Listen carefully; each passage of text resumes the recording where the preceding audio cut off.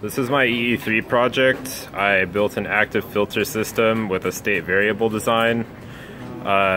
These filters generate a low pass, high pass, notch filter, and band pass filter output, with the low pass and high pass having a corner frequency equal to the center frequency of the band pass filter. And this is a push-pull class AB amplifier for the speaker. So I can use my function generator here, set this to about 300 Hertz, and turn on my low pass filter, and we hear a tone.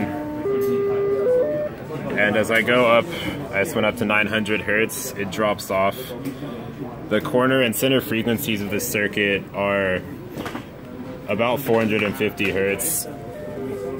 So you hear it's very strong at 400 Hertz. Once I get to about 600 or 700, it's pretty much non-existent. If I go to the band pass, then we get stronger here.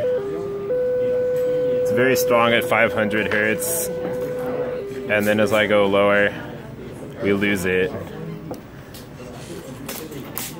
If I turn on the high pass, right now we're at 200 Hertz, there's nothing coming out.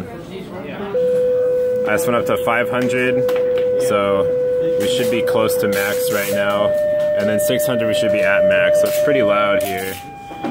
And we just went up to 800, and it's getting attenuated now just because I'm using a mid-range speaker instead of a full system with 3 speakers. But it's still getting quite a bit of volume even with that. So I can turn that off. And now if I turn on the notch filter, this notch filter works by adding up the low pass and high pass outputs, which are both 180 out of phase. So they're gonna cancel in the middle where the band pass filter output is, because that's where both of them are high. So right now we're at 900 Hertz. I can turn this down to 400, close to the center frequency, and then we have no output right here. Same at about 500. If I go down to 300, it gets a little bit louder. Unfortunately, this speaker isn't very responsive at all at these really low frequencies, so you can't hear it very well. But yeah, that's about it. Thanks for watching.